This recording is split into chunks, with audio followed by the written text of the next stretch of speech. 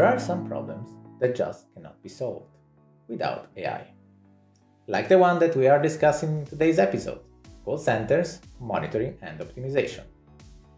The problem is simple. 1. How do you know if your customer assistance call center is solving the problems of your customers? And 2. If it isn't, how do you know what to improve? Now, answering those simple questions in a traditional fashion would require some people from your organization listening to hundreds of thousands of hours of conversation. It's just crazy for anybody. But there is a better solution. Thanks to AI, of course. And today, together with Swati Sharma, lead data scientist at Brillio, we'll discuss how their AI solution, named Call Center Actionable Insights, solves this hard problem. We'll talk about many AI solutions and technologies like speech-to-text, events modeling, root cause analysis, and more. But, as usual, we will also go through some of the critical issues that need to be addressed for a successful deployment of an AI-enabled customer assistance solution. So listen to today's episode and find out how to make your customers more happy and your business more profitable. Thanks to AI, of course. Enjoy!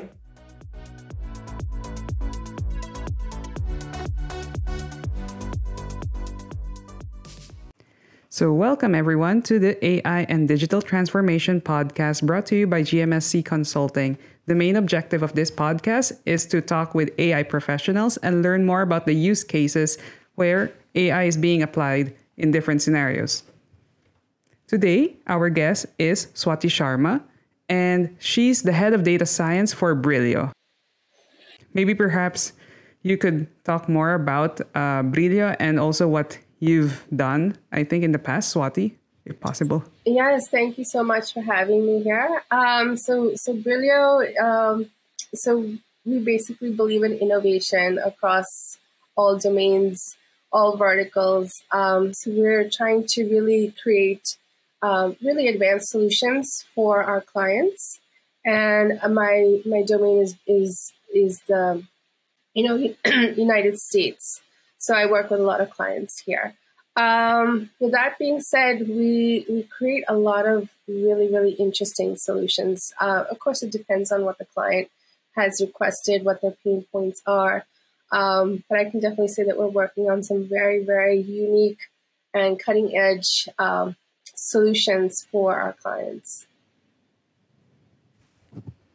So how do we begin this? Because I'd like to first, I think, learn more about Swati, because what we'll be talking about is something on AI. But if for sure not many know, Swati's also has a lot of experience in data science. So I think along the way I'll be asking, or maybe now, like, how easy was it for you to shift or to juggle between data science and artificial intelligence, considering that you had a background on electrical, electronics, and communications engineering, which is not really straightforward as a career path? Yeah, a bit of a what's the story of Swati?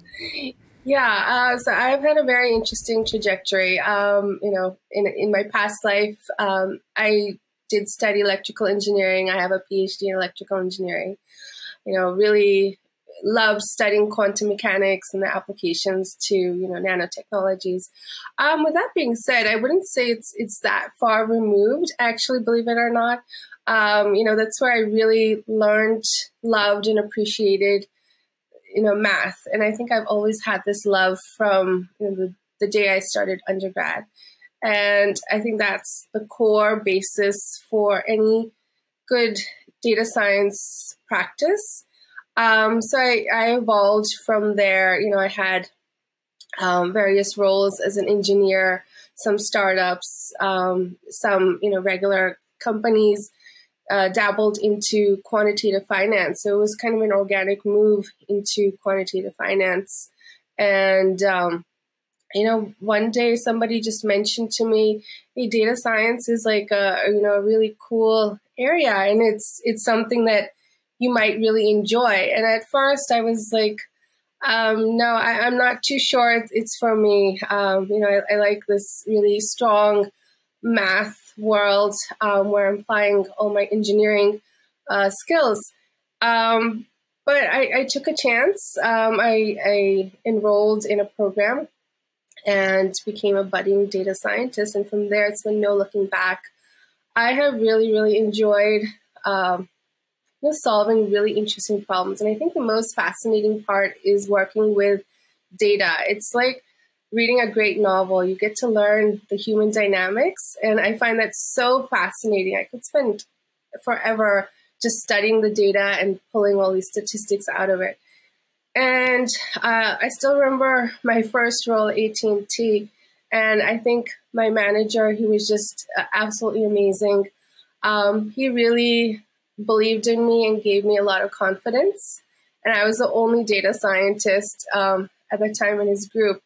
So, at the same time, I'm absolutely petrified of all the workings of the data science world, because first time I'm actually applying what I've learned. But from there, I just kept taking one step forward and just building my repertoire. And I feel that being stretched in multiple different directions with problems, with internal, external clients, data, everything has built me to where I am now. And I think it's been a wonderful journey, and I absolutely love it. I advocate machine learning, data science, AI to anyone and everyone. I teach it and mentor budding data scientists as well. I do the same with those that report to me at Brillio as well.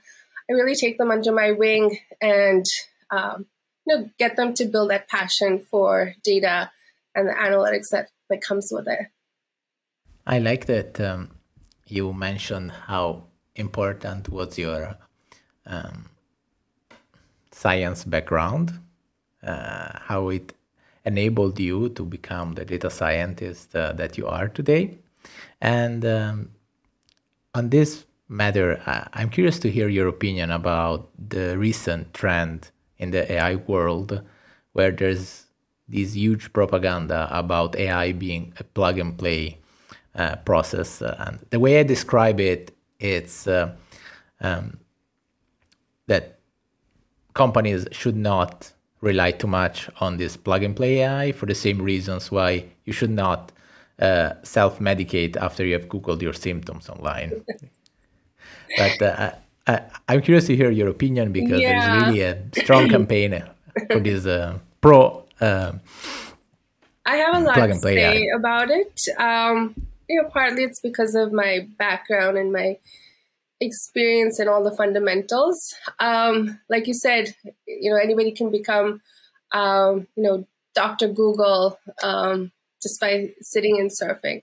I feel that is not the best approach. I see it over and over quite frequently, where people just Google algorithms or Google things and just try to copy and paste or click and play or whatever it is, but just like instant gratification that they've gotten something to work or some results. So if you want true power, you have to build on the fundamentals. You have to know how things work in order to really, really get the power of any sort of algorithm or any sort of tool or any sort of latest and greatest AI. It's very dangerous to have limited knowledge with very powerful algorithms or tools. It's like saying that you wouldn't want some surgeon to just Google how to do certain surgery and just try it on you. You would want them to have that understanding, that appreciation of all the mundane little details that build up to it. And that's where you really get the most effective use of it. And you really understand how things work and what it can do and what the repercussions are. Until you get into the weeds of things, I don't think it's advisable to just, click and play. Yeah. So I think it's kind of related to the use case we're going to talk about today, because it's not an easy thing for plug and play concept. Yes, exactly. I totally agree with what you just said, and Swati, and I think it's especially true for the use case that you worked on, which is called Call Center Actionable Insights. And it is a very interesting per se, but I think it's even more interesting because it can translate to so many different contexts. And it's a really useful example of how AI can really enable some kind of process that wouldn't be just possible without it, because it would be not really feasible, not humanly feasible. So, but let's not wait anymore, and we'll let you describe your own solution. Like, who better than you, right? So please, Swati. Yes. So you're referring to what we call as CCAI, Call Center Actionable Insights. And, it's funny, we were just talking about click and play, but it's one thing to be the user, the consumer of it, and it's another thing to be the one who creates the implementation, the application. So there's two different things. And, we are on the creator side, where we have to fully understand everything about this tool or the solution that we've created in order to create a user experience that is very simple and friendly, and you understand what the results are. It's not like it's going to give you some completely bizarre, unexpected thing, unless that's what's in your data. So call center analytics, it's a very exciting piece of work. So as you all know, call centers are everywhere. Almost every single business has a call center, and it's their way of engaging with consumers. It can be a source of marketing where they can, perhaps, encourage consumers to use other solutions that they offer, or it can be a way for them to also increase their consumer base. So it's a very valuable component. So businesses want that their call centers run effectively and efficiently. And that can only be done if you monitor and are completely aware of what is going on in the call center. Up today, everything has been kind of done in a more manual and simplistic way, where the CSR agent will complete a call, they'll have a pull-down menu, and populate certain things, explaining the nature of the call, perhaps give like a 1 or 2 line summary. And, after X number of days or after X number of calls, whatever it is, the operations manager will go in and try to make sense of all this data he has accrued. It's on a call by call basis. So it's very overwhelming and very challenging to really make some amends in the call center.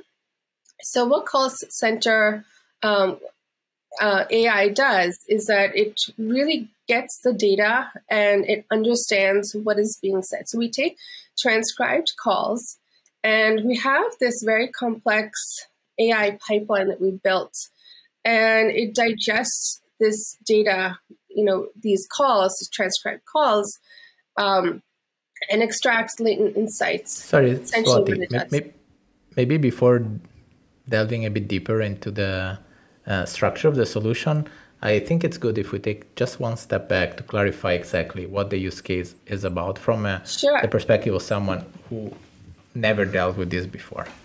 Like, I think the problem here is that you have a call center that is usually outsourced. So usually it's not the company itself. So they delegate the management of their customers to a third-party call center. They have to somehow provide some training to this call center. But the problem is that it's very hard to evaluate the performance of the call center because of the scale of the number of calls. So it cannot be a single manager that sits down and reviews every call one by one, because it's not feasible.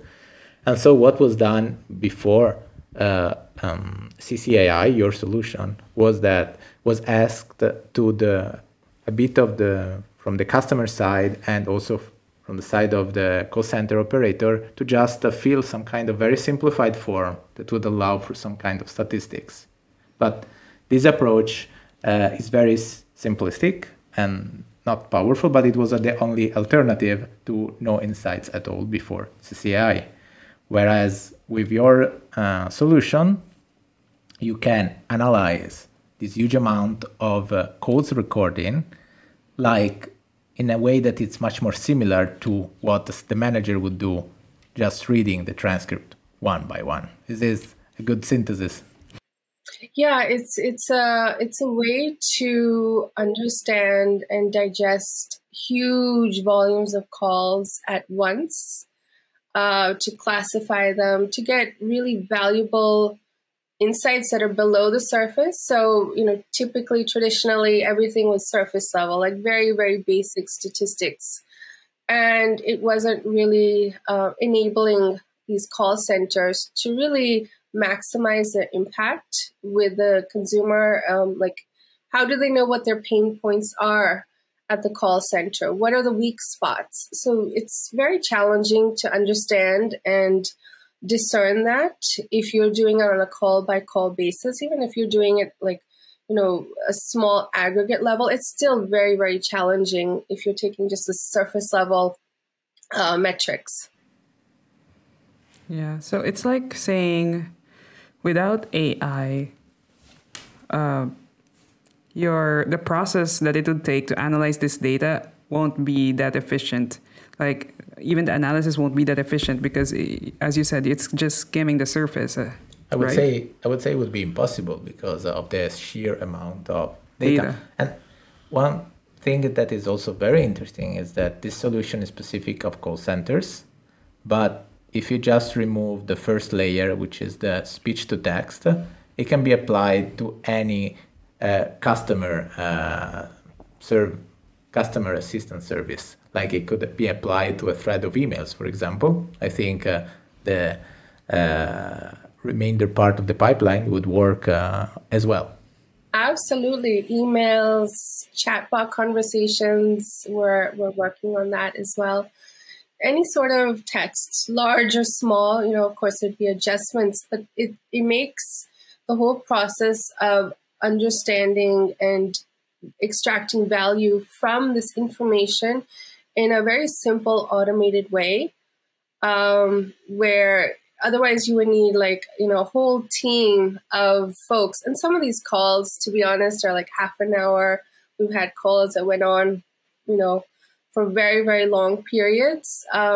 It's very hard to go in and manually, and that too subjectively, extract all these informations in a very uniform way. So that's where AI, we really capitalize on AI and the whole, the set of algorithms to really automate this process in a very user-friendly way. Just a question, because I try to understand the use case a bit. And I was wondering, do you record all the calls before letting the AI do everything? Or does it go how do I call it?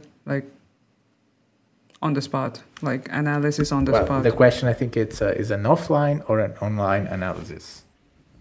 Yes. So call centers are not, they're not an entity that is very fast paced. Although we could do it where it's live data that you're feeding in, that is an option. It just, depends on how you build the pipeline. But as of now, the solution is more for bulk calls that you feed into the algorithm and they are digested. So we've taken, we often recommend 3 months worth of calls or, X number of calls. But after that, you can feed in smaller quantities of calls to get a faster review. But being said, unless your business is very seasonal, it really wouldn't make an impact to have live feed going into it. Yeah, because we were thinking and discussing together with Angelique before the call, and if this solution were, and I think, as you said, it's probably very possible, made online, it could be used to assist the operator during the call itself, and that could be an interesting development. But for the sake of letting our listeners understand better, as you said, the UI, the user interface is very user-friendly. It's very easy to understand because its goal is to make the insights very clear to the decision makers that review it. But how much work is needed to apply this solution to a new use case, to a new domain? Like how much effort does your data science team need to put in order to adapt this pipeline to a completely different context? Because I imagine that it's not plug and play. It's plug and play once it's adapted, let's say, and it's probably very easy to use. But I think there's a bit of how to say, startup phase. And if I may add, is how do I call it? Who are the people that have to be involved aside from your data science team? Because I'm assuming there will be the managers and other people. Yeah, during the startup phase too. Yeah, so like, how's the startup phase? Yeah, it's a good question. So there's many variables that go into really giving a definitive answer to this. One, of course, is the domain. There's a little bit of understanding that we as a data science team have to deal with, where we sit with domain experts, perhaps CSR agents themselves, and try to understand the nature of the calls and the verbiage that they use, and make sure that our model understands it. Secondly, this entire pipeline, CCAI, is very customizable. So we offer some default insights, but it all varies on what the customer is interested in, if they already have an understanding of what their pain points are. We can always look for what they are asking for specifically. Like, for example, if they're not interested in metric A, and they want something a little different or maybe something more in depth, we can definitely customize our breadth and depth of these insights into the data. Could you give us a simple example of some insights that are usually relevant for the users of CCI? Yeah, first and foremost, you want to know if the call has been resolved. And I know, when agents go in, they may have a means to do that. But like I said, it's on a call-by-call basis. So what we want to know is if, let's say it's a furniture company, and they sell beds, they sell sofas, they sell tables. But you want to know how many calls regarding tables have been resolved, how many calls have been escalated. So escalation in this whole call center world is like the most serious incident, because it's, every call that is made to a business, it is a cost. A monetary cost. So when a call is escalated or it has all these red flags, which we extract, it means typically that the call A was a lengthy call, and B, your agents are not well equipped, not trained. So it really highlights a lot of issues. So you can really do, your root cause analysis, but, escalation, resolution, if the caller felt comfortable on the call, if if all of the details were answered in a timely way, is he a repeat caller? Is he happy on the call? Or does his mood fluctuate? Is it because it was not resolved? So we get a very multidimensional view of this call, and it's something that has not been seen before, and we can really, differentiate by categories. So calls regarding tables tend to be a weak spot. So, we need to go in and fix these issues. So there's a lot of metrics. Our favorite ones are definitely escalation, resolution, tone of the customer, tone of the agent, overall happiness of the customer, all sorts of things we can layer upon these metrics and extract. So like I said, we can definitely customize what somebody is looking for in the data, but these are some that we definitely recommend to our customers.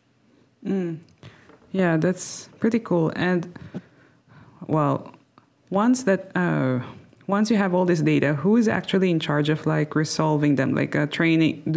Who is the one that has to train these people in the call centers to do better next time?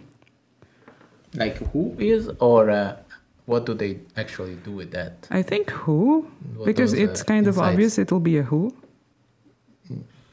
Yeah, I mean, I guess the more general question is like what happens after the insights usually? Yeah, so multiple things. One, whoever is the manager of that call center, they know that we need to train better on understanding everything about tables and sofas or whatever that entity is, and equip our agents in a better way. Training in how to conduct calls, how to converse with these callers, how to understand their issues, how to ask the right questions, so they can pinpoint exactly what needs to be done to immediately improve the nature of these calls. However, you can't take it a step forward. So CCAI is an enabler. I call it an enabler for multiple applications. So one is definitely RCA, root cause analysis. Secondly, it's an amazing, source for, for example, if you want to further automate the call center, you can use it as a base for conversational AI and build chatbots on top of, actual callers. Maybe they handle certain types of calls, so you can route certain types of calls. All sorts of things. It can definitely be, a very cost-effective solution for the business to layer on conversational AI. And it's a very exciting field that we're getting more and more into. I mean, we have some clients of ours where we're actually building conversational AI. And, this sort of understanding of the calls, the nature of the calls, is a landmine of information for creating the basis of any sort of chatbot.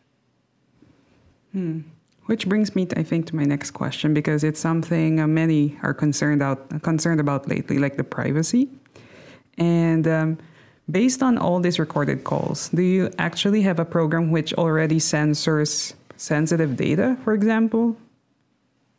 Yes. So that's the part of data understanding where we sit down with whoever the client is, and we need to understand the verbiage, what is sensitive data, what is not. So that is a critical part of the data understanding that we need to sit down with. Do you have a follow-up? Well, yes. I mean, this question relates to a bigger, I think, more general question, which is like, what kind of data do you need, and what are the major data-related challenges that you have when building and customizing one of these systems? Yes. So for this specific application, for CCEI, we consume calls, so customer CSR calls, which have been transcribed. And the whole transcription process is another story of its own. You need to use a quality STT process. And for our purposes as a demo, we built it all on AWS. So they offer AWS Transcribe and all that, but it's all very flexible depending on what the client's needs are or what their resources are. So that is what is consumed into CCAI. and we need a large volume of calls. Very large, maybe 200,000. Depends on the length of calls also, but typically it's about 3 months worth of calls. The more calls, of course, the better the results will be. So we need to build that baseline with a large volume of calls. With that being said, we've had a lot of issues with understanding the data. So the data is very messy. If you were to look at the data and read each call, you would probably get lost because, interestingly, we don't even differentiate between caller and CSR agent. We're able to pick that up with our AI pipeline. But if it is, differentiated, it's still, we will still see a lot of anomalies. I wouldn't even call them anomalies. A good chunk of the data usually doesn't behave in the typical expected way. So we need to really take that honest time to understand the data.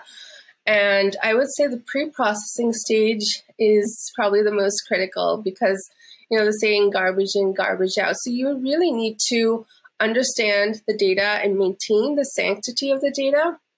So you have to do a very, very thorough analysis and understand how to, translate this data into, of course, all this AI pipeline is built on numbers, not on actual words. So we need to understand how to translate it and how to manipulate it properly. So we maintain, the nature of these calls. And I think that has been the biggest challenge for building the whole CCAI. Well, let's think about another scenario. For example, like people who call 911 or emergency calls. Do you think, for example, you could filter out some noises that could be hints for like some emergency, for example, during the call? Or if there are like recurring calls for, let's say, domestic abuse, do you think in the long run, the program will also be able to accumulate and record like this specific thing in this area has been happening over and over again, and so there is a red flag or something like that? Good question. To be honest, CCAI is built more for the commercial business and not so much for 911. In order to build it out for, an emergency hotline like 911, I think what would have to be done would be to really dissect and build our own STT process, speech to text process, where it just doesn't pick up words, but it also picks up background sounds. And like you said, those sounds can be a clue and really, direct what needs to be done. So I think that is the biggest piece lacking, is this STT process. And I think for that, it would also require a lot more data to really understand the nature of these background sounds, in a meaningful manner. So that part would definitely have to be, tweaked. Yeah, that's all very interesting. So many potential applications for this kind of systems. Yeah. So really useful. And so as we said, adapting this kind of system can be fast, but not easy. So it needs skilled data scientists behind it. But usually there are always some kind of issues with the customer. So what are the common issues communication issues, for example, that happen with customers? Something that maybe they expect in a different way that how it actually is? Like misconceptions? You mean? Misconception. What would be the major disclaimers that you would tell to whoever is interested in this kind of solutions? Like, what do they need to expect? How do they need to be prepared to get the most out of this system? Yes, I think we generally avoid all sort of misconceptions. Either way, we are very sensitive to, how to explain the whole process. We generally, we provide information as to how the pipeline works. We built in all of the things that they would possibly be interested in. That comes in the discovery phase, where we sit down and we ask them, what are your needs? What are you looking for? And we spend time in building out the metrics that would be best suited to them. And, the output, the user interface, we generally recommend a dashboard. So we build it such that it's the most usable for them. So everything is a very tailor-made process for them. And then when we also leave, the client is fully educated on how to use CCAI, how to maintain it, how to address if certain flags come. So we have a very thorough KT process at the end of building our solution, where we sit down and address all the possibilities. And of course, there's the whole ML ops, which we build into this and kind of keeps it a self-contained system. So it's very hard to break it. It's all contained, and it's just about the user or the client knowing what they want. It could be, 6 months later, they're like, hey, we want to add this in. But I wouldn't say it's really a misconception. It's just like they love the insights that they're getting, and it's very valuable, and they can build on it. So I don't think we've had really the misconceptions. Have you ever experienced there's some pushback? For example, I've been reading lately that there are some people who don't think AI is being applied to their life right now. But for example, these call center agents, do you think that they realize how helpful AI is, or they think that it would make them lose their jobs or something like that? Yes. So, I have seen it with some of our clients, maybe not with CCAI, where, they have some vague understanding and AI is very sci-fi to them and, all that. And they feel that they're going to be replaced. We don't really want to replace anyone. We want to facilitate whatever they're doing and make their work experience, their work output much more enhanced and powerful. So we really go in and we're very clear about that. Rest is on the client, how they want to, absorb it into their whole business. But we don't go with that intention of replacing anyone. I don't think people are directly replaceable where, you truly have the full functioning of a human mind as of yet. I don't know, maybe it may be possible. But it's meant to enhance. And I think we see AI all over the place, and it's definitely enhancing our lives. Well, I agree with you, and yet many employees, they perceive this system as a threat rather than a tool to increase the quality of their work. And to be honest, I think there is a bit of truth behind it, because, as you said, it's up to the client to, in the end, to say, okay, with the same investments, I get a better output, or, well, I want the same quality, but I want to reduce the investment. So it's like, it is actually up to the final client, and this just confirms that AI is just a tool. So it's not bad or good. It depends how you use it in the end. Yes. So any tool in the wrong hands can cause harm. We have to be honest about it. And AI is just getting bigger and bigger and bigger. So like I said at the beginning, it's very important for people to understand the foundation, the fundamentals, to really use it and implement it in an ethical, proper way. There are, unfortunately, in the world we live in, people who are going to abuse it. So we really need to, educate people in a much more meaningful way, whether it's in schools. I know children in schools are already learning about AI, which is pretty cool. But I think even the grown-ups, employees, they need to have that understanding, that education. And when you equip anybody with knowledge, it really quiets down the fear. So I think that's key. Yeah, it is. Yeah, definitely. I agree. Well, so I think we discussed the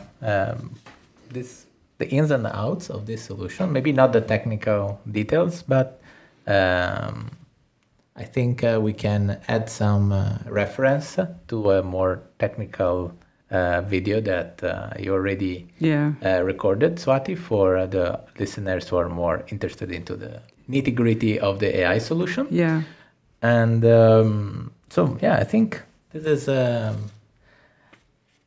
good example of it. And I liked how you put the stress on how paramount communication is for the success of this kind of project. So this is also a very important takeaway from this use case. So do you have any other question, Angelique? Yeah. So before we wrap it up, I would just like to ask Swati if she has a recommended book for our dear listeners. It doesn't have to be technical. Oh, this is a fun question. I have lots of books. I mean, if we're talking about data science and AI, I would say even AI, like if you want to understand and appreciate and you want to be, a practitioner in this field and a creator, it's very important to understand the basics. So I would say, pick up any amazing stats books. I have a whole library full of them. But I would say one book that I still refer to today, even though it's been many, many years, is a machine learning book by Schwartz and Ben David. And I have that book even on my phone. So, if I'm in a meeting or something and I need a quick idea or something, I think, classics like these are just critical. Like I said, there's no end to innovation, but you need to be equipped with the basics and appreciate that and work your way up. I think sometimes we use the word AI because it sounds so good from a marketing point of view, but what we're really doing is machine learning and pattern recognition, and that's statistics and math and likelihoods and correlations, and it's made it sound less interesting. It sounds less interesting, but that's what it is. So it just comes obvious and natural that if you want to do it well, you need to have that knowledge, and why not? Keep it with you all the time, even on your phone, like Swati. So I like that. I might think about that as well. My favorite book, my favorite book is like Machine Learning and Pattern Recognition from Bishop. So it's like it's definitely big to carry around. I don't know. I will look for the ebook now. Yes. Yeah. There are ebooks for all the books. Yeah. So if any of our listeners are interested to learn more about this use case, we will be putting up Swati's details in the show notes, and as well a link to the video where she talks more about the details of the use case. More than the details, the technicalities. The technicalities of the machine learning pipeline, which are very interesting for whoever has a more technical background. So to whoever is an entrepreneur and is fascinated by this solution, I would recommend him or her to refer that video to one of their engineers so they can have a better idea of how it's built. Yeah. And so with this, I would like to thank you again, Swati. This has been a really interesting and useful episode. And Angelique, I think we're done. Yeah. So thank you again, dear listeners. If you like this episode, please share it with your friends or your colleagues and hit the subscribe button. Thank you for being with us. Bye. Bye, Swati. Thank you. Bye.